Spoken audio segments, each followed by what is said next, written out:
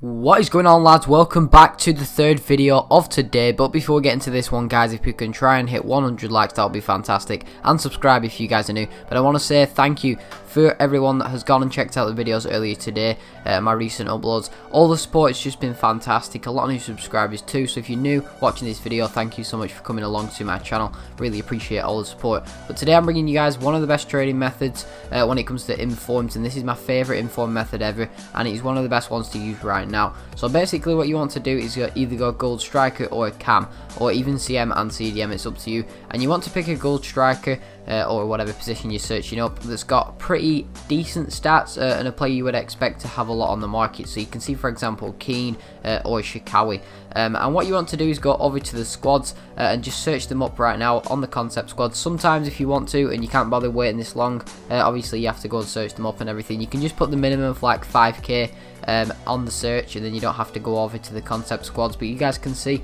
going over to concept squads, you do that obviously because then that gets the player on the transfer list or transfer market, and then you can go and check them out of position. You can see there's no Keane's out of position because he's quite new in this team of the week, but usually if you get a player that isn't new in the team of the week, you find some really nice deals, and the profit you can make on these players, you can make like 5-10k a player. And you guys will see on this Shikawi here, we get fantastic example.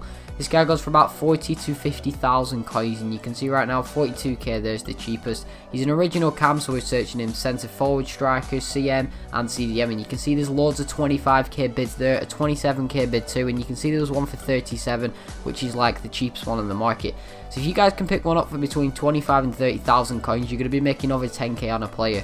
That's incredible profit for one inform deal, and it's definitely worth doing, guys, if you can manage to pick these deals up. So you can see an example. I just decided to go and put a bid on that Shikawi, and if I had the time, which I may go back later and bid on him, you can see we could probably pick that up, because a lot of people don't search these players out of position, and a lot of people don't really go for some of these informs right now, because people are going to want to use the team of the season players because they're the ones that are the newest on the market. And you can see, guys, another example at cam, you just go and search up a player. So for example, Aramenko, you can see Gorkov, you could do Maxime, there's loads of players, you could do Menes, there's tons and tons of informs. And if you guys go over to foothead.com and you search up inform players and you go to around 85 to 80 rated players, you can do this with unlimited amounts of players, and you guys will be able to find all of them over there. However, for this video I just showed you guys how you could search up the player you want, obviously. And you can see Aramenko original cam, so we're going to search him at striker. That could be a possible deal for 13,750, but we're not going to bother with that one because it's only got 21 minutes left, which shows it